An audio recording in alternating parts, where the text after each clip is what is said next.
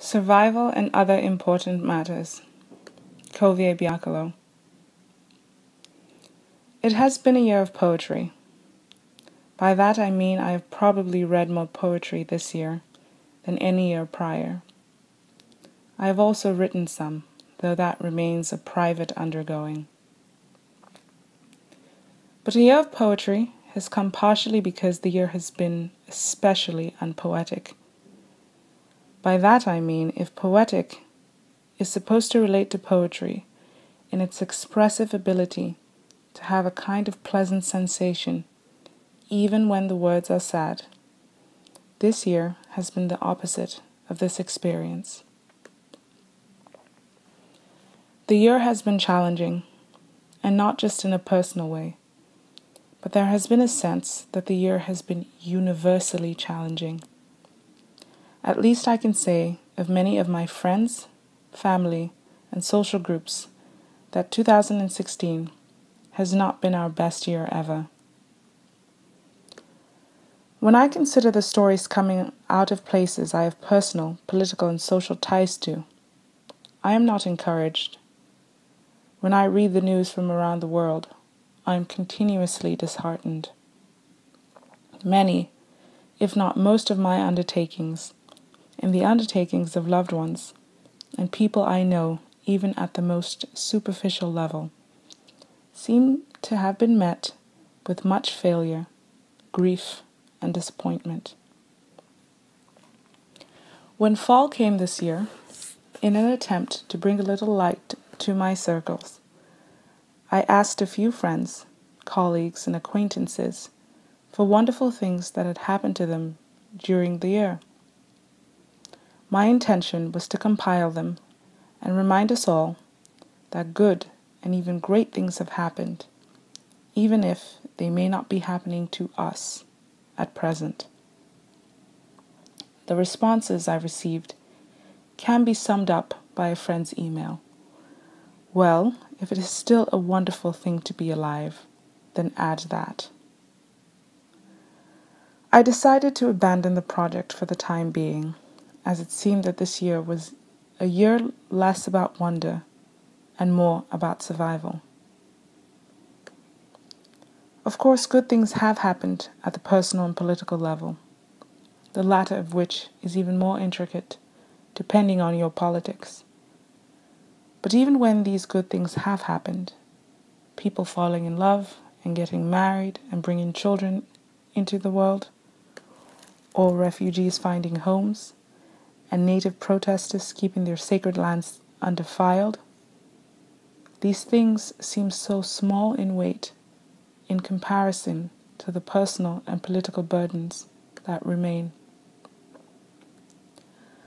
I often have had to remind myself this year that I am only in the latter half of my mid-20s, that there is still much to learn, much to experience, much to become, and much to hope for. Those who know me intimately know that this too is an endeavor, having been one of those people born into the world with an old soul. A friend once humorously told me in college, "You were born an old woman." I took it neither as a compliment or criticism, but rather a commentary of my manner of speaking, of being. This year, so many of us have aged a little faster and a little more than we'd like. In reflecting on the year, it has crossed my mind that it may just be the pure specific reality of growing up, the unearthing of young eyes used to seeing the world a certain way, being replaced with older vision that, perhaps ironically, has caused us to consider the world around us and beyond us with greater clarity. It may be, too, the hyper-awareness of growing up in such an age where, at least in theory, we frequently know each other's thoughts and experiences.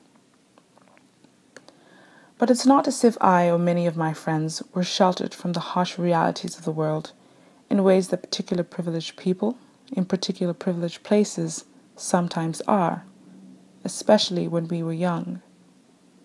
No.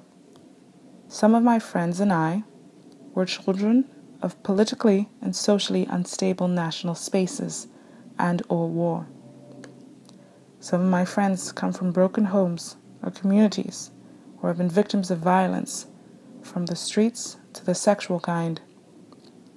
Some of my friends understand absolute and relative poverty and the reality of being in the world, that whether because of skin or sex or sexuality or another part of an identity, what it means to be treated as less than.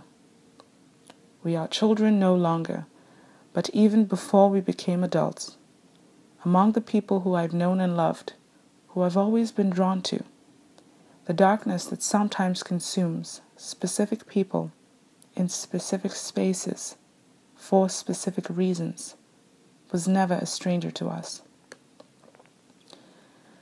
This is not to say that my friends and I are not privileged in different ways. Many went to good schools, if not elite schools. Many have jobs and support systems and a general sense of safety. One might not realize the importance of feeling safe unless one has also known what it's like to not be safe.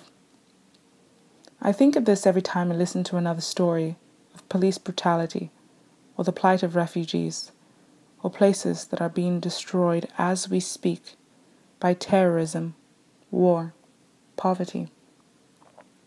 These days, I'm thinking of Syria in particular and the people of Aleppo specifically and their lack of safety. And I'm thinking of how the international community, a shaky term for the current times, has failed them. I'm thinking of how we fail so many. We fail the survival of so many. Yet, in the midst of thinking about the people who are most in need, both near and far, I think about my own survival and the survival of my friends.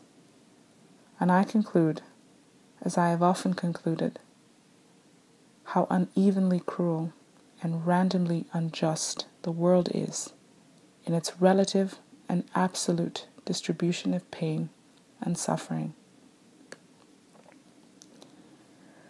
A few weeks ago, I got into an unexpected, brief, and loud altercation with a complete stranger. It was about my decision to give cash to a homeless man, of which the person voiced his disapproval, and loudly. I retorted, and might I add, quite wittingly. These days, likely because I feel guilt over not doing much volunteering for homelessness as I have in the past, I am wont to give the little cash I can directly to homeless people I encounter. Additionally, I have deduced that giving cash is the right thing to do, regardless of how that individual chooses to spend it. Because in the moment, I cannot do more. And however a homeless person chooses to spend it, they are doing it in order to survive their existence, their experience in their humanity. And that is all that matters. Survival is what matters most to desperate people, to people in difficult situations, to people whose life, in a period or in an entire lifetime, is a delicate dance with the uncertainties of today and tomorrow. The people of Aleppo are trying to survive, as are the people of South Sudan and Yemen. Refugees are trying to survive. Venezuelans are trying to survive. Palestinians are trying to survive. Northern Nigerians are trying to survive. Black and brown and native people in many parts of this country are trying to survive. The world's poor and forgotten are trying to survive. And yet, too, somehow my family, many of my friends and their family, and I are trying to survive too this year, in our own ways.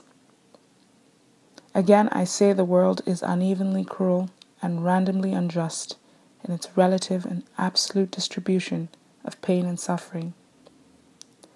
Because before a people or a person can achieve anything else, they must first survive in their circumstance.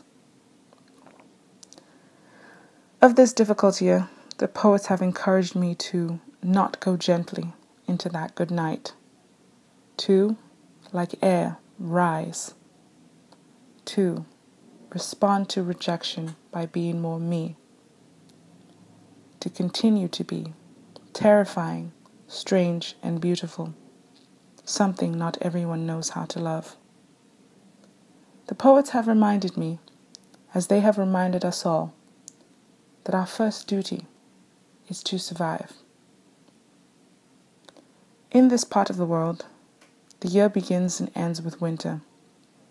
And though the circumstances of this year might have us believe that only winter has prevailed, let us remember too that we survived the changes of spring, summer, and fall. For those of us who believe and celebrate, and perhaps for even those who don't, though the Advent season is a season of waiting and welcoming, and the year has felt more like the solemnity of Lenten waiting, let us be reminded that we do not have Lent without Easter and Advent without Christmas. Indeed, it has been a year of survival, and though many of us are looking forward to the closure of this year and the coming of a new start, if we can look forward still, if we still have that privilege, that means we have indeed survived, and we have survived with hope. And that, my friend, is an important matter. For hope is the thing that makes survival so sweet, so willing to become more than itself.